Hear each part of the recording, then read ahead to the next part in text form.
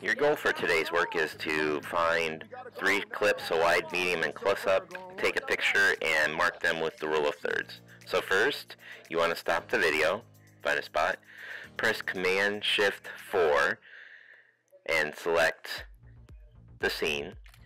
Breaking news, Spider-Man saves And then the you day. repeat that 2 more times. Find a wide shot, or medium shot, or a close-up. Command-Shift-4, and you take another picture of the scene. And then once you're done with that, you need to then edit your photos. You double click on the photo, should be on your desktop, press the pen in the upper right hand corner, and then press the sketch tool on the upper left hand side, and now that turns into a pen, and you can just draw straight down.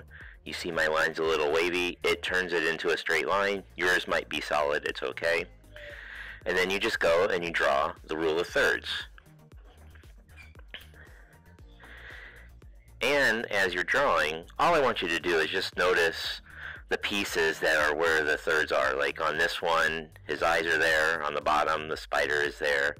And so just look at how in films, they line up the pieces.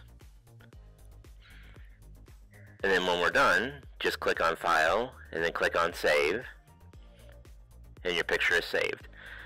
Once you do that for all 3, then you can go back to the assignment, click on the link, press Submit Assignment,